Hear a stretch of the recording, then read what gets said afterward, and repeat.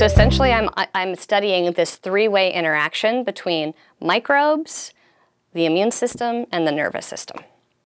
I got into microbiology through my parents, who are art historians. And when I was little, I used to travel throughout Europe with them, and they would give lectures on various representations of illness in art.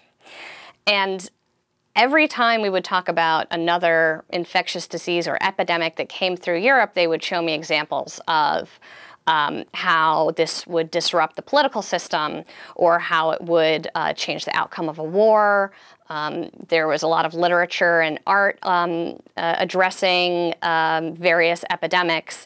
And so I came away from those experiences with this maybe unusually profound understanding of how infection has really changed the course of human history, especially some of these more poorly understood infections like leprosy, tuberculosis, typhoid fever, the bubonic plague even. These are things that literally changed our DNA, right? Because half of or a third of Europe was eliminated. So all of that genetic diversity just went away.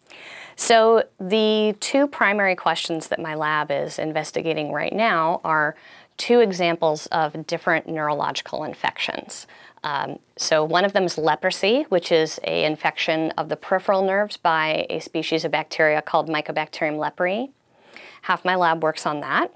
The other half of my lab works on mycobacterial infections of the brain, which are typically TB meningitis is the most common of those.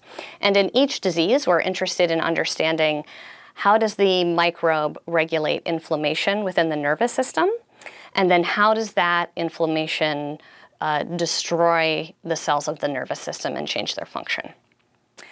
With leprosy, there are certain genes that are known to increase your susceptibility to leprosy. Those are the same genes that increase your susceptibility to Parkinson's disease.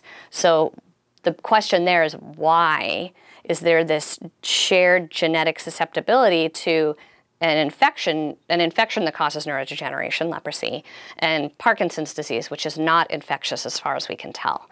So to me, it suggests that there's potentially a shared pathway between these two forms of neurodegeneration, these two diseases.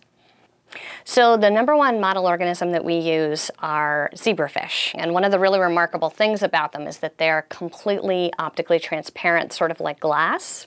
So zebrafish have been used in neuroscience for decades, and there's an increasing use of them in immunology. But no one has really brought together the neuroscience tools in zebrafish and the immunology tools in zebrafish. So I'm basically combining those two tool sets in the context of infection.